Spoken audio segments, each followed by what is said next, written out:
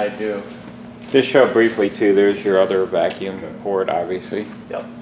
Oh yeah, I know about that. As far as the tanks are concerned, this is your clean water tank. Generally it's chemical free thanks to antifreeze being in there. That's why it's colored.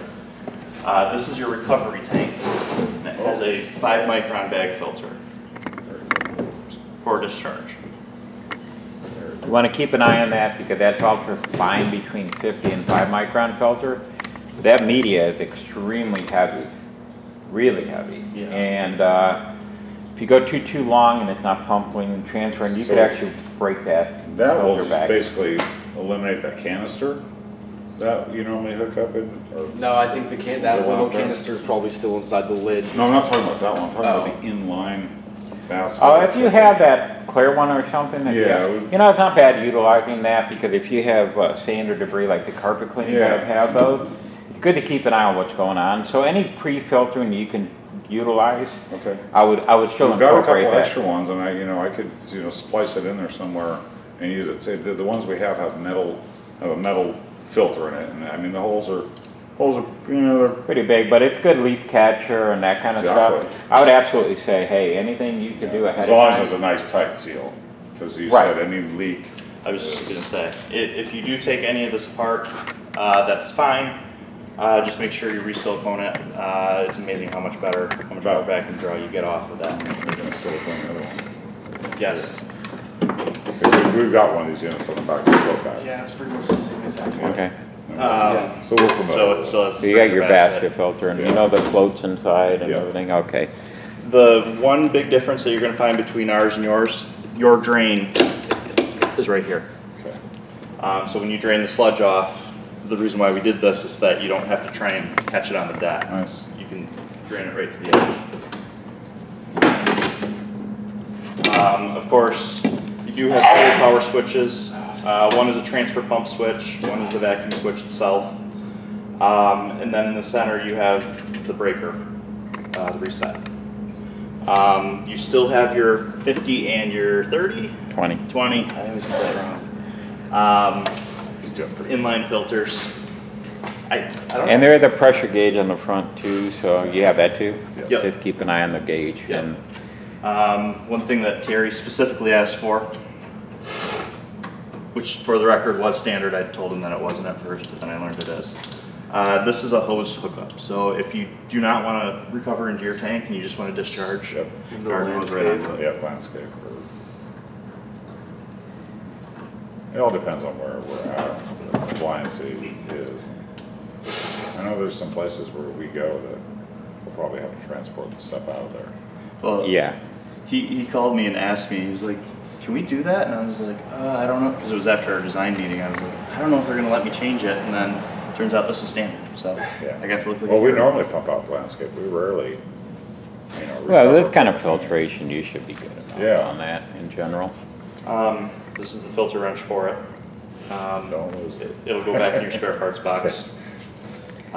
Generally, we just hook it on something, but What is that for? It's the chain. So to take the change the inline filter. filters Oh, off. okay, that's what I thought. 'Cause I remember seeing I one don't on think the you other can one. put it on- I don't have any idea. I like leaving it on the latch, pull the latch, yeah, if you Oh. pick that up, a lot of times, Oh, that's perfect. That works for us. Absolutely. then you know it's there all the time. Always there. Perfect.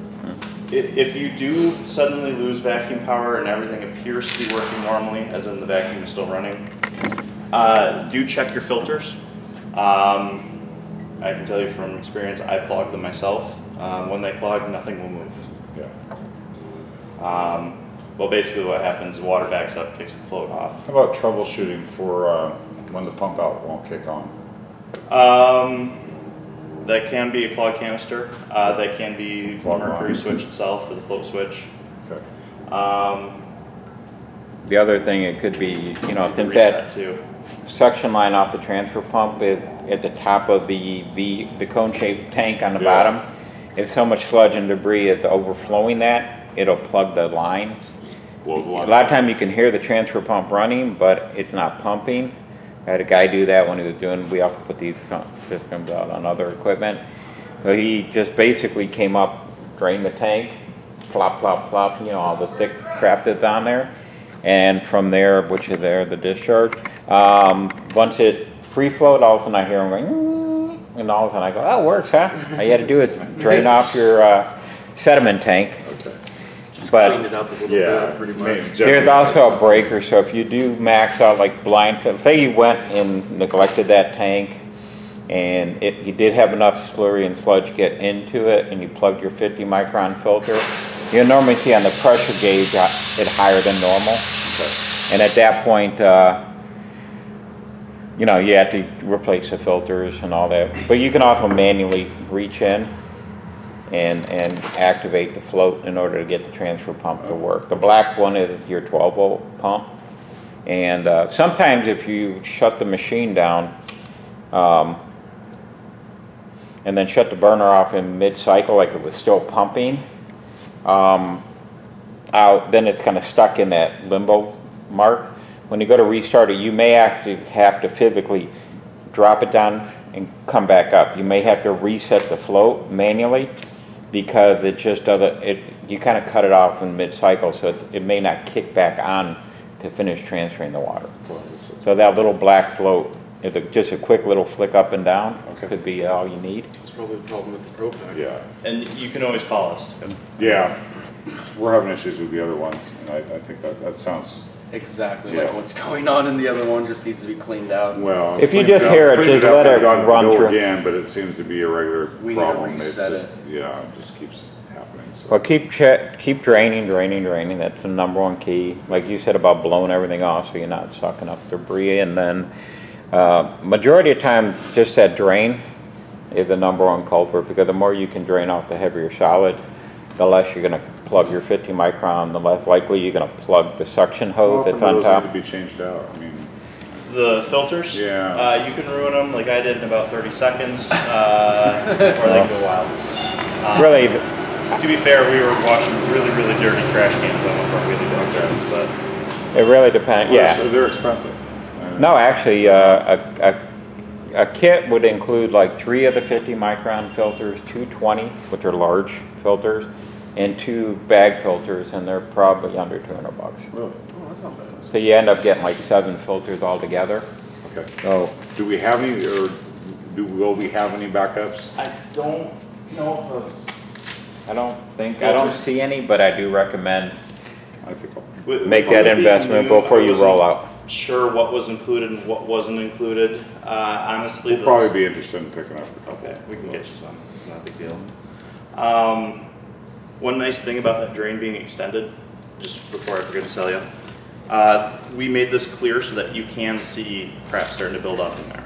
Okay. That's nice.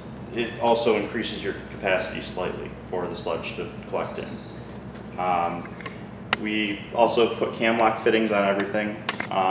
What you would do is if you want to drain it off, you can hook the other side of the cam lock fitting with the hose on it right up to that and drain it into a bucket or whatever. They tuck it?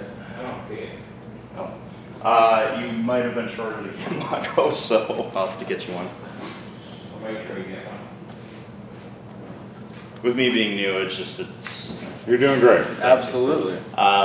until this morning, I honestly didn't know that your surface cleaners weren't assembled, so yeah, I had to scramble to get those. Don't make me retract that. Yeah, Wow. Friday afternoon, I was like, are those still in a box? Uh-oh.